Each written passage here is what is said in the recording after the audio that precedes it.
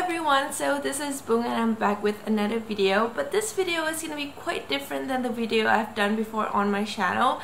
It's going to be my first ever video that I'm going to be talking to you guys about books. Book is something that I really love. I love reading for fun, and I'm actually not a fan of reading for school, but I love reading like fictions and stuff for fun, and I love reading like young adult, new fiction, romance, fantasy, and those are all up my alley. So today I'm going to be showing you guys my collective summer book haul because I don't really have a lot of time during school to read, so I kind of just pile everything up for the summer. So there's a long list of books today that I'm going to be talking to you guys about. Some of the books I have already read, but a lot of them I have not, and I'm really excited to read them. So the first book is this one, and it is I'll Give You the Sun by Jandy Nelson. So this book is about a pair of twins where they grew up and didn't quite get along as well, and didn't really talk much at all when they grow up. And so the first half of the book is told by one of the twins, and the second half of the book is told by the other one of the twins. So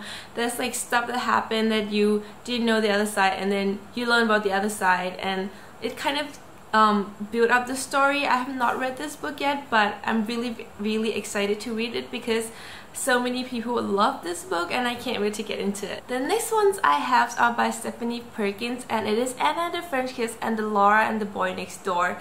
I've read both of this book. I have not yet bought the third one because I kind of just switched off the genre for a bit, so I don't feel like reading the third book yet, but I will be. Anna and the French Kiss is about this girl called Anna who was sent to a boarding school in France, and she didn't really want to go because she has a thing with her co-worker in the States, and her best friend is back at home, so she didn't want to leave her life and go to France where she doesn't even know how to speak French.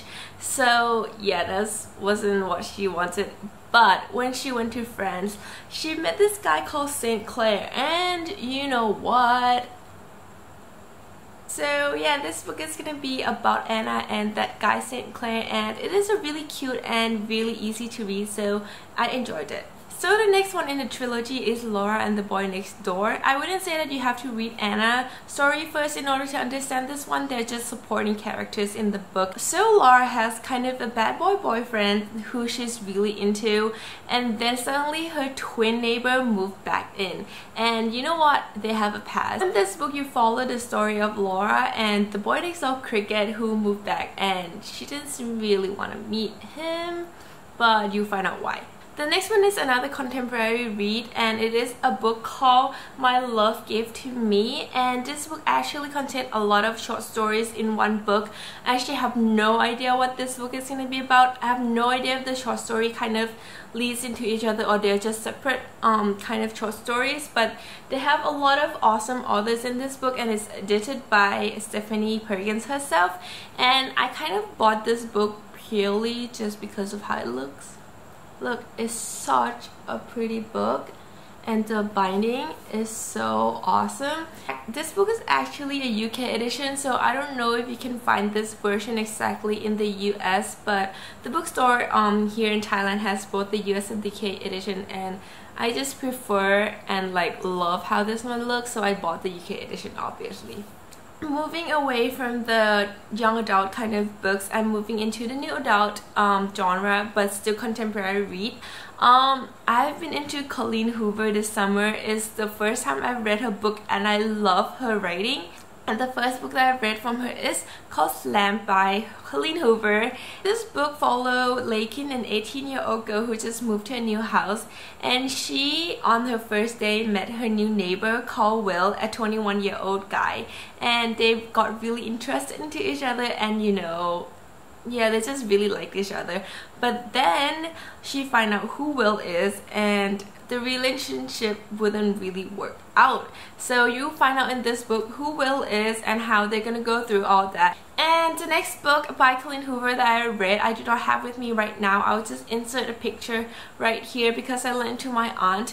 It is called Confess, and I love that book. Confess is about this girl called Auburn who has her life set out. She has her goals. She knows what she needs to do in her life, but then she met Owen, an artist, and he kind of changed her. Like, she showed her like new perspective of the world and just what people go through and how like people cope with things. And you know, this book is called Confess, so there's a lot of confession in this book, and the amazing part is that those confessions are written by actual people, written to Colleen Hoover, and that just adds so much more meaning to the book. So yeah, I really love this book, so you guys should check it out. And the next book by Colleen Hoover I have here is Maybe Someday, and this book follows a girl called Sydney who has a boyfriend, but then she found out that her boyfriend is cheating on her with her roommate. That is not good. And then she met this guy called Rich who lived across her balcony, so they like meet each other through balconies, and they got really attracted to each other, but there are circumstances that they should not be together. So you follow the two who got really attracted to each other, but they just have to kind of force themselves to not get into each other because of the circumstance they are in.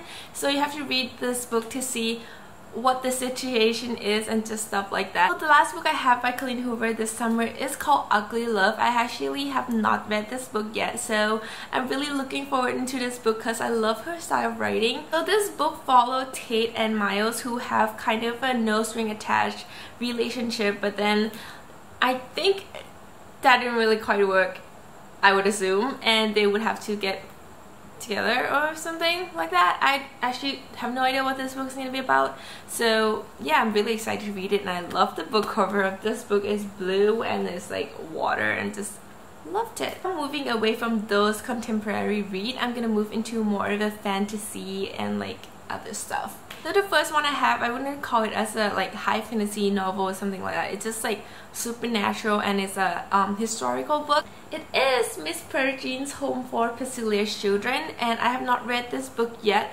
but I think this book is about a boy who go into this house where there are children with like supernatural power, like a girl floating or something like that. And I think this house is bombed during a world war, so the time keep repeating that one day, and that's what I heard. I'm not sure.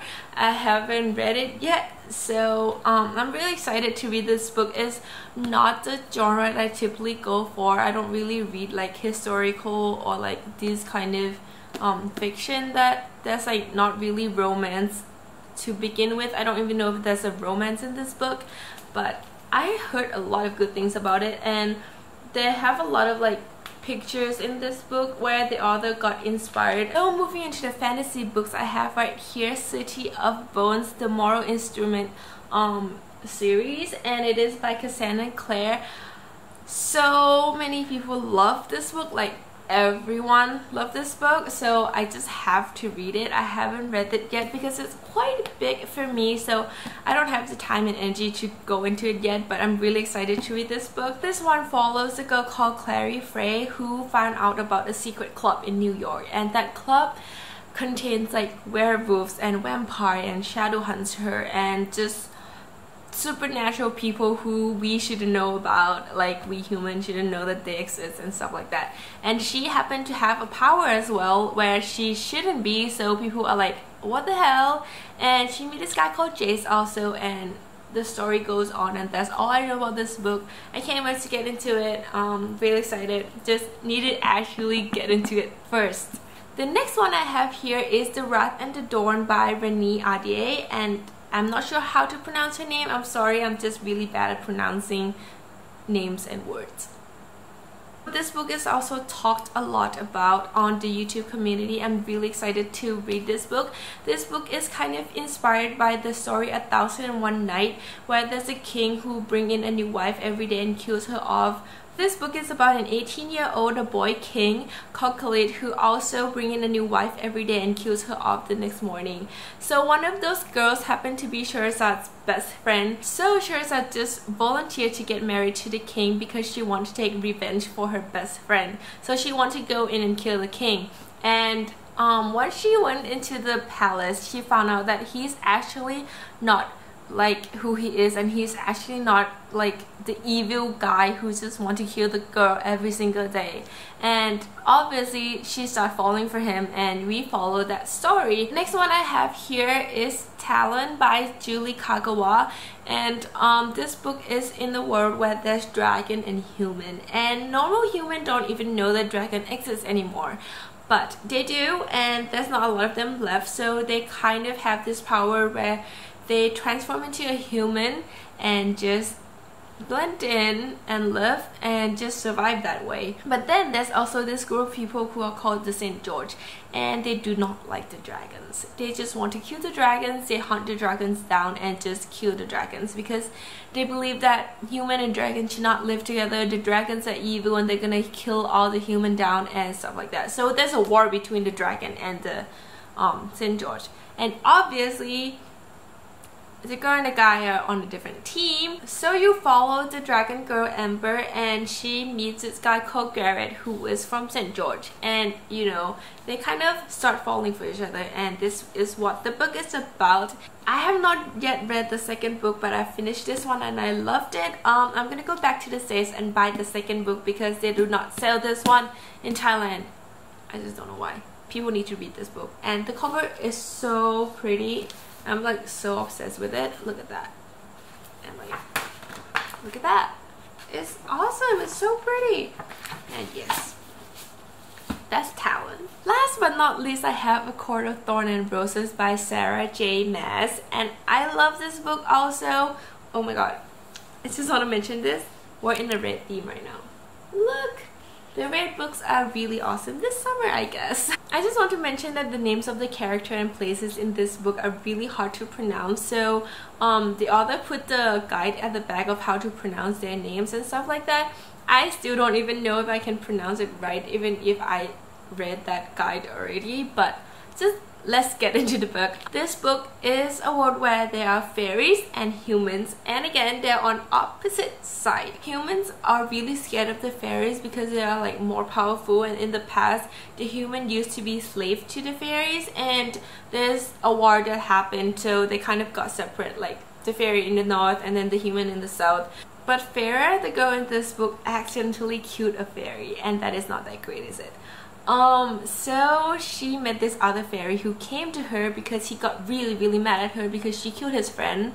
So she has to go into the fairy world as her punishment for killing a fairy. Once she got into the fairy world, she found out that the fairies are getting kind of weaker and they're like facing their doom. So you follow her into the fairy world and kind of just get involved into the politics and the stuff that happen into the fairy world that you don't understand, because just like Farah, you're listening into this conversation that people are saying and you're just like, what is going on? So that is it for my collective summer book haul. So I hope you guys enjoyed the video. If you do, please give me a huge thumb up, and I really appreciate that. And if you have any thought or ideas about the book that I mentioned in this video, just feel free to comment down below. And if you have any recommendation of book I should read, put it in the comment down below as well. I really appreciate it, and will definitely go check the books out. So if you want to see more video from me like beauty or fashion or books, just please subscribe down below, and I really appreciate that.